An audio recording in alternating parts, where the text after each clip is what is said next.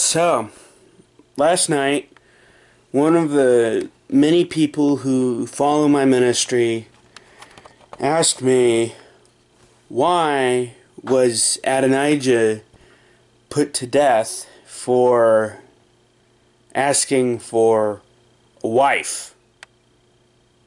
Seems pretty silly to kill a guy because he asked for a wife.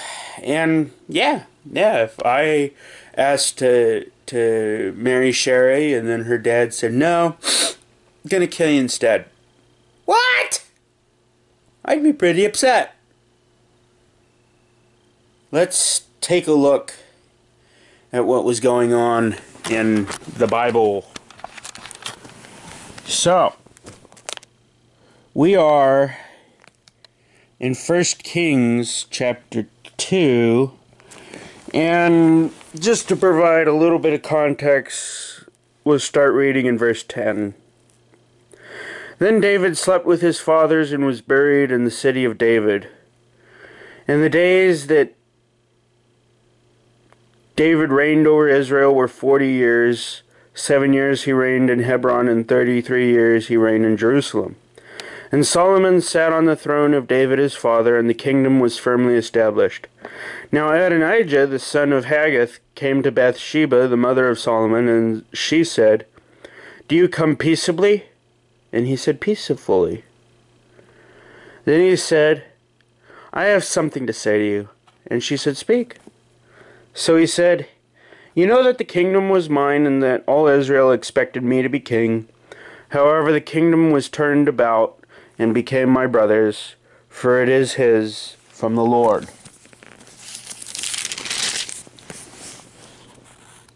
And now I am making one request of you. Do not refuse me. And she said to him, Speak. Then he said, Please speak to Solomon the king, for he will not refuse you, that he may give me Abishag the Shunammite as a wife. And Bathsheba said, Very well, I will speak to the king for you. So Bathsheba went to King Solomon to speak to him for Adonijah, and the king arose to meet her, bowed before her, and sat on his throne. Then he had a throne set for the king's mother, and she sat on his right. Then she said, I am making one small request of you.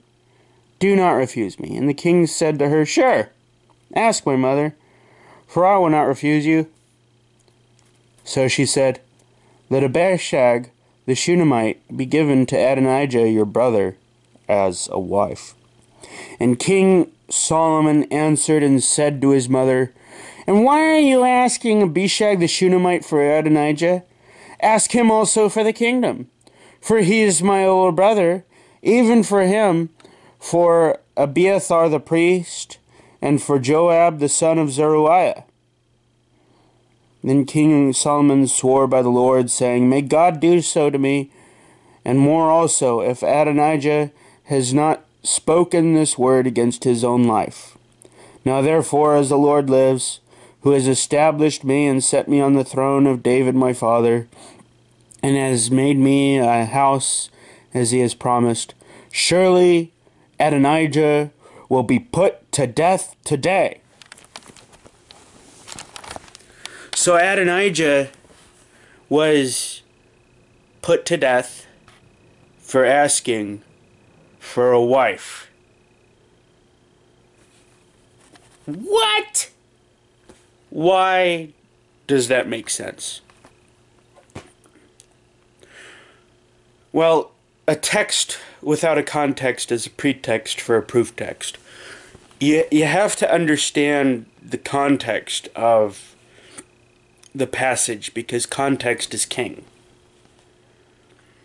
Before Solomon was made king, Adonijah saw that his father David and his younger brother Solomon were hanging out. Adonijah also saw that his father David was looking kind of sick, and that it looked like he might die any day. So Adonijah threw a huge party, invited the royal people from all over Israel, and said, look, I'm at the head of the table. I'm the man of the hour. So, messengers were sent to King David. Dude, have you made Adonijah king? No, I didn't make Adonijah king. Did you make Adonijah king? King David was out of the loop of this power play by Adonijah. That's one thing to keep in mind. Another thing to keep in mind is who this girl is, Abishag, the Shunammite. Not any random girl. In fact, she was the last queen married to King David. Really young girl, really pretty girl, of course a virgin that King David never slept with, but that would still sleep in his bed. You know, they'd have snuggles, you know, and warm each other up. And, you know, it was like the last dying comfort of King David to have this girl in bed with him.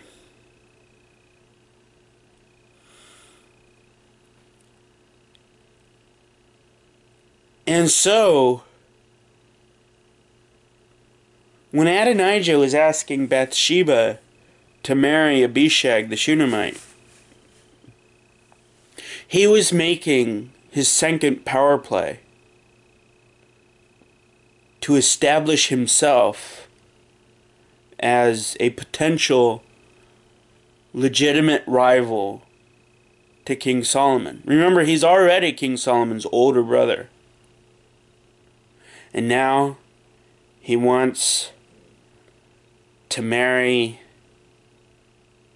the last queen of the late king. This was a threat to the kingdom. This was a threat that could end up in civil war. Solomon knew this. He was too smart for this. He recognized that Adonijah made a power play for the reign of the kingdom before he was made king. And now he perceives that Adonijah is making a power play for the kingdom after Solomon has been made king. So what Adonijah was doing was treason. What Adonijah was doing was wrong. What Adonijah was doing had to be punished and was going to be punished. And the sentence, the execution, was carried out because Adonijah was not just asking for a wife. He was still scheming for a way to be able to take over the kingdom and remove King Solomon from power. It was treason, and treason has to be dealt with. I hope this answers your question. If anybody else has questions, feel free. Give me a chance to answer them. God bless.